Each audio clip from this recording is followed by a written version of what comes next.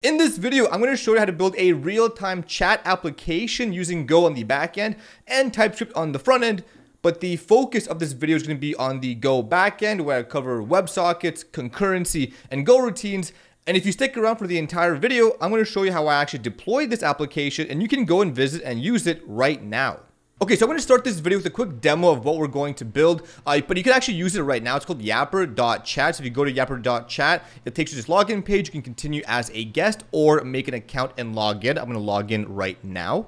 Okay, and you can see when you log in, you agree with a bunch of these kind of topics and these community rooms. So a topic is just a room where you can talk. You can see this is just a topic that I pull from Reddit and another one from Hacker News. You can see this message, hi, I'm Melky. This is another message. This is a third message. You can create that. You can also create a room. So you can say like my new room, click create room. There you go. And you can see it's empty.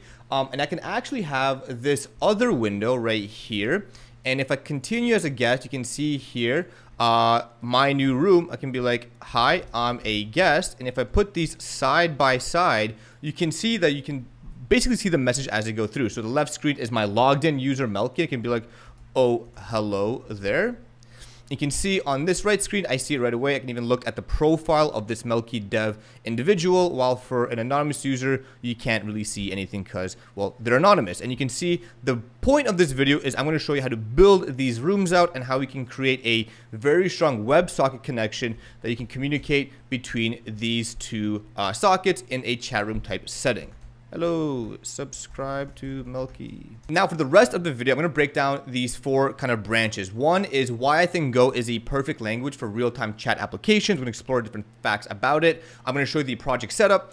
I'm then going to show you the core functionality of how we're handling the messaging, creating the rooms. And lastly, like I said, I'll show you how I deploy the application to yapper.chat. It's live, it's secure, you can use it. So I'm going to show you all this in this video right now. So I'm going to start off explaining why I think Go is a perfect language for real-time chat applications. But regardless of whatever language you use right now, there's always a demand for real-time communication solutions, either between services or a client to your service like the demo I just showed you. Now, the reason why I like Go for these types of applications is because of Goroutines and channels. Goroutines allow me to spin up a separate thread, a lightweight thread with basically two keywords, Go and Func, that will run alongside my main Goroutine from the main.go function, or as many Goroutines as I need in my application. And then my channels allow me to communicate between these Goroutines very easily. So these come out of box from the Go programming language, and it just makes developing these types of applications very easy. And the next thing is really kind of batteries included. On top of Goroutines and channels, Go has a very rich net/HTTP library, a WebSocket library. The ecosystem has different libraries on GitHub or wherever that allows us to create these applications that require WebSockets, concurrencies, and Goroutines. Super easy. The documentation's all there. There's lots of support in the community. So I thought this was a very good reason to add why Go is a suitable language for these types of apps. And the last reason is Go's fast execution speed. And this is kind of crucial when you want to handle real-time traffic without introducing lag in your app for your users. All right, so now I'll talk about the project structure, and I kept it fairly basic. There's three main components to it. There's this root of the project, which just contains my Docker Compose files because I'm using Docker files for both my client, my server, and my database. So I'm spinning up a lightweight database using Postgres image. That's how I like to use all my kind of development for Postgres before I kind of send it to production environments. And I have one for my dev environment, my production environment. I have my claw.md. Then I have my client directory. This is basically spun up using Vite. It's a React TypeScript project. It's not too fancy. I'm not going to go into details of what's inside. If you are interested, there's a GitHub link to this project in the description down below. You can contribute to it if you want. But I'll be mainly focusing in the server where I've defined the entire backend for the application. And I'll go through each of these directories one by one. I'll start off with the util directory. This, I know a lot of people don't like util directories in Go, but I do. I think it's pretty easy. I have something for like my response.go, which allows me to just create a write JSON function and a write error JSON function when I send back responses through HTTP. I have something for the passwords, how I handle environments with this little function here. And I just think they're pretty handy. But moving on to the router.go, I'm using Qi for my application. I actually think Qi is one of the superior back-end frameworks that you can use in Go, but they're all truly the same. So pick your poison. And I'm using Qi with JWT and cookies. It makes it super easy for me. I have all my routes defined here with my WebSocket routes. And I then have my middleware with an auth.go. This just handles everything from my JOTs and my cookie auth. I'm not using OAuth. I'm kind of rolling it my own. It's pretty simple, nothing too crazy. It's all available on GitHub. And then I have these two directories for internal and DB. DB is a little bit more straightforward. It has a bunch of my migrations, so all the things I've defined from my user schemas, my room schemas, pin schemas, etc. This migrate.go, which allows me to spin up all those SQL schemas into my application on startup. And then I have this simple db.go, which allows me just to connect to my database pretty easily. But the real meat and potatoes of this app comes in the internal directory. We have my API, this filter, just for filtering out curse words, my repo, service, and WebSockets. This follows a pretty standard kind of DDD pattern. And starting with the API, you can see I have my model definitions for my user and what I like to call core, which is just the rooms that you saw earlier. And then I have this handler directory, which has handlers set up for the core, stats, and users. So for every user, there's like a create user handler, a struct for the user, which is just the user handler, a constructor for it, and just some simple functions that are actually queried from the front end. And this is a very RESTful architecture, nothing too crazy. And then I have my service repositories for pretty much the same thing. And my API handlers typically call it my service layer. So if I follow the same pattern of the users, my user service has kind of the business logic of the application where I do some validation. I check certain credentials, like here I'm checking if the password is, less than or greater than 6 characters. And I'm doing a bunch of other things of this nature, which then call the repo service of user.go. And this is kind of the database layer. So if you're following, I always have my API handler for my RESTful and CRUD operations, receiving payloads from my client. That then calls the business logic in my service layer, which then calls the database logic in my repo layer. And this is a pretty common pattern in Go. This is one that I enjoy a lot, but this is basically how I set up a lot of the architecture for the application. So the real interesting part of this application, the reason why we're probably watching, is actually all in this WS directory. We have this client.go and this core.go file, and I'm going to go through each of them individually, starting with the client.go file. So the client.go file depends on this library from Gorilla WebSocket. This is what helping me use WebSockets in the application. And you can see here I have 2 different structs, one for client and one for message. The client struct represents a connected user to a room, and it holds the actual WebSocket connection here, the message channel, the ID of the user, the room ID, and the username of the user connected to the room. And then lastly, I have this message struct, which represents the content of what a message should hold, which is the content, the room ID of where that message is being sent to, the username, the user ID, and the system. And this represents if the message was sent by the user or if it's them leaving or entering the room. Now, the first method I have on the client struct is basically read message, and all it's doing is it's listening to the socket and it turns the incoming frames from the channel into messages.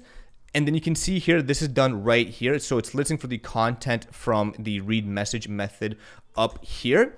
And it's taking that, turning into a string, grabbing the room ID, username, and the user ID, transforming it into a message struct, and then passing that down into my broadcast channel, which I'm then listening to in the core.go file. Now, the second function I have is the write message method. And basically all it's doing is it listens on the c.message channel and it writes JSON to the socket. And it closes the connection when the channel closes. So it's a fairly straightforward implementation. And this is basically how I handle writing the messages and reading them from the socket.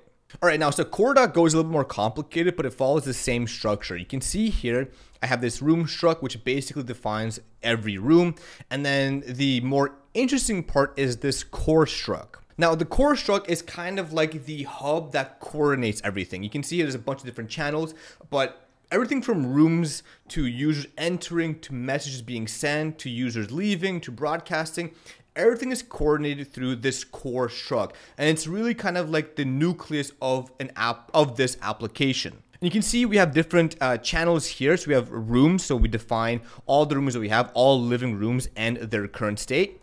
We have a register. So if a user enters the room, unregister if a user leaves the room. We have this broadcast channel, which is the queue of messages to fan out. It's buffered to handle spikes in any kind of incoming load. And then we have the room and stats repo on DB. And this just allows us to communicate directly with kind of stats of a room or different things that could happen in a room that we want to persist to our database. And so this has one core function called run. And you can see I have a comment here that says this core will run in a different Go routine.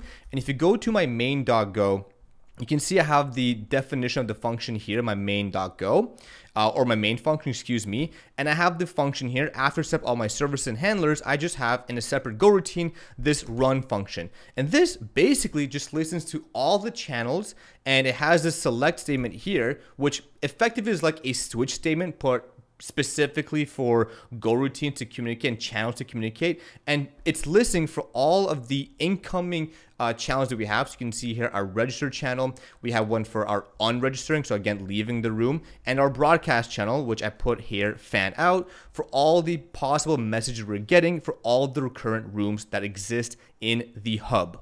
So we'll focus on this run function, which is basically the event loop of everything that happens.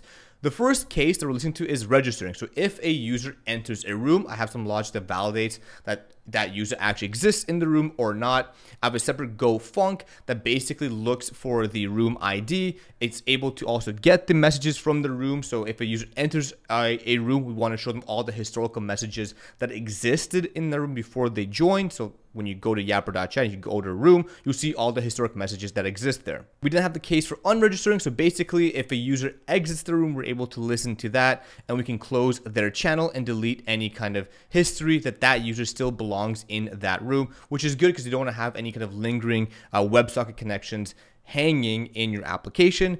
And the last channel, which is kind of like the meat and potato of this event loop, is the broadcast, where we're listening to all the different messages that exist in our application for any given room. And this function does a lot of things. First, it listens and appends to the room history. Then it persists those messages. It then increments any sender stats or awards. So we have stats and awards if a user is sending lots of messages and they if they reach a certain threshold of messages, they'll get an award for their account. And then it fans the messages out to every client that exists in the room. So if you go back to the example here, if there's multiple different clients at any given room, if I send a message, hello, it does all those things. It incremented my message for this user.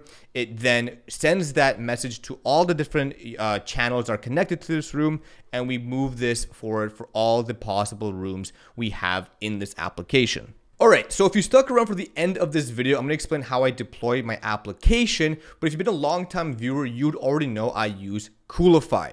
Now, Coolify is a self-hosting service. It's created by Andreas. He's one of my really good friends. I really love the guy. You can see here, he even added PFG Labs on the list of sponsors. And if you don't know, PFG Labs is a Go platform learning service I created that uses Coolify. And if you put the pieces together, what I'm basically doing is I have a Linux Hetzner box that I bought very cheap, and then I have this Docker Compose prod file which orchestrates my Docker file from my server and my Docker file from my client, and then I spin up Coolify in that Linux Hetzner box, which just orchestrates those two Docker files, and it pretty much does it for me. You can see I have my build logs. I can have both applications from my server and my client. And all of this allows me to spin up my service relatively easily, and which is how we can go on yapper.chat and use it today. Now, if you also want to see a full end-to-end deployment video of how I use Coolify, I have a link in the description down below on how I use Coolify. But if you also want to see me make a new video on using Coolify from scratch, let me know in the comment section down below. I'll gladly make that video.